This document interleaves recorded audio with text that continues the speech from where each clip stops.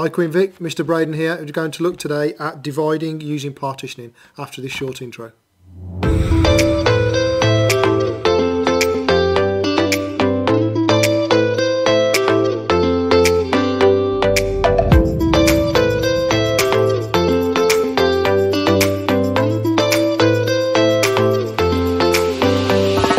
Okay, question 1. We're going to have a look at 125 divided by 5.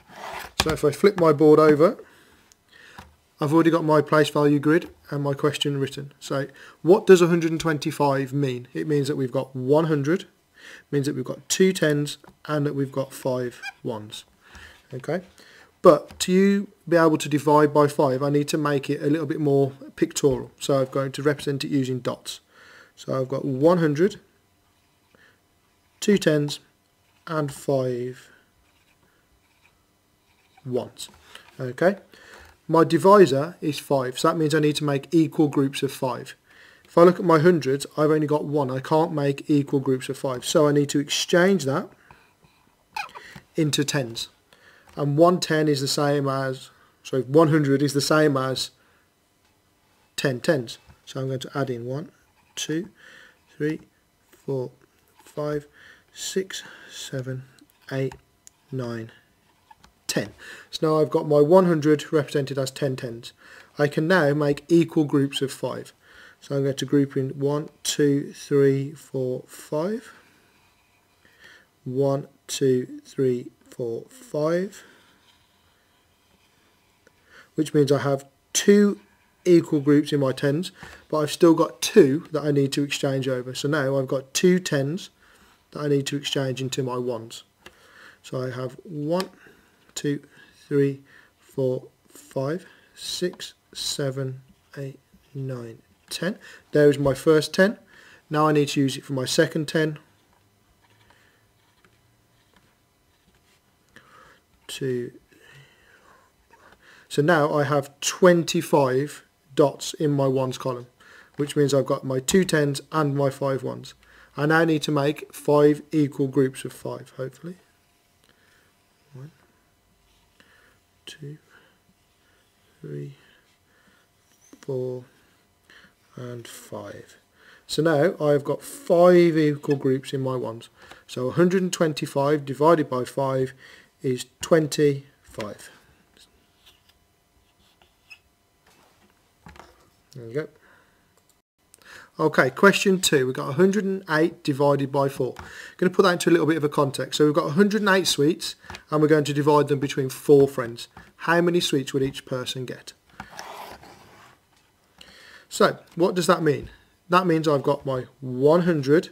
I haven't got any 10s, but my 0 is my place value holder, so it needs to go in. And then I've got my 8 1s. Okay, and then I'm going to use my pictorial representation of my dots again. So I've got 100, nothing there because it's 0, and then I've got my 8 1s.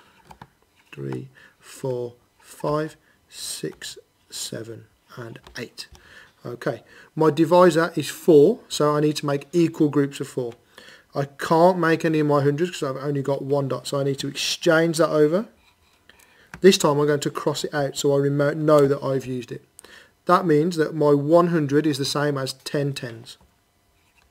2, 3, 4, 5, 6, 7, 8, 9, and 10.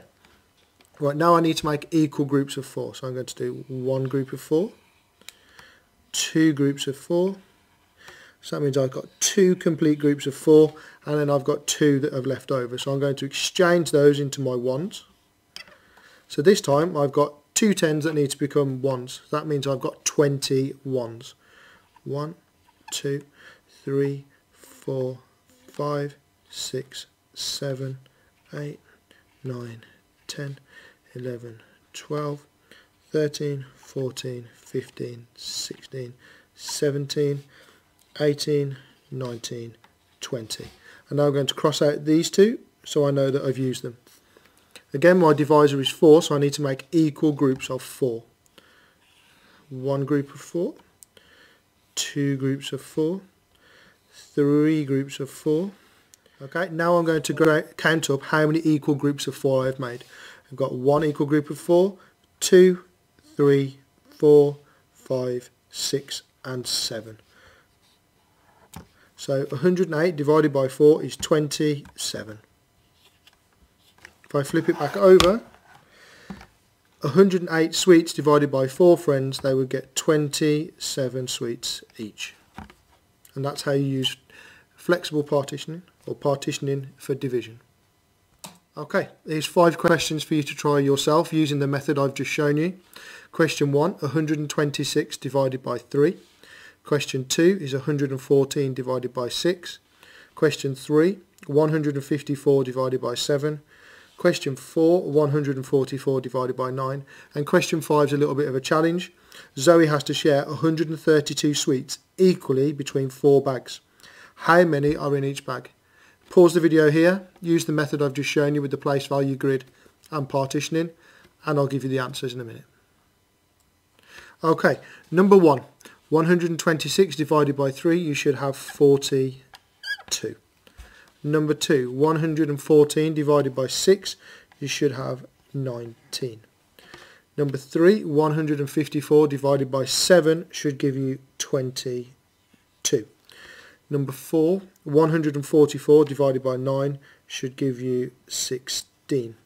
Number 5, just because there's not a lot of space there, I'm going to write it next to it, so it's 132 divided by 4, and that should equal 33.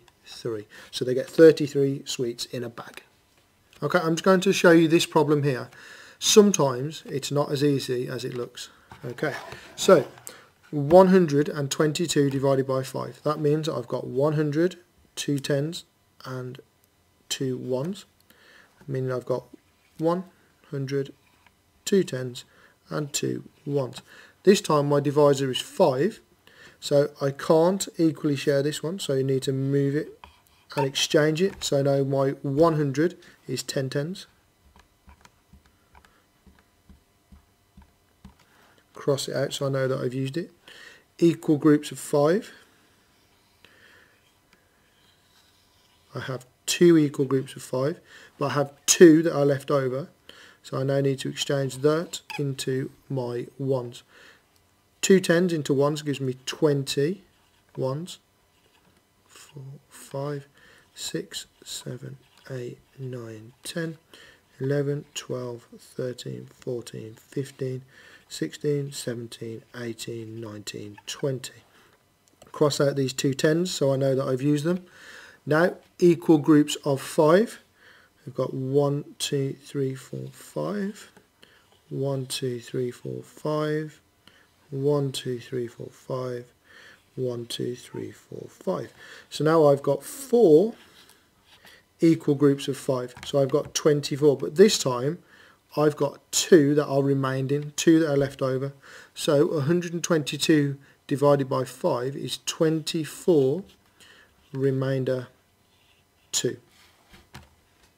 Okay, that was, guys, thank you for tuning in. That was just a short tutorial on how to use partitioning for division. If you do any at home, you may need to use a remainder, and use the links at the bottom. Send us any of your amazing work, we'd love to see it.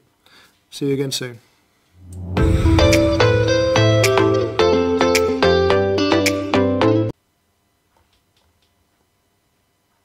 Happy.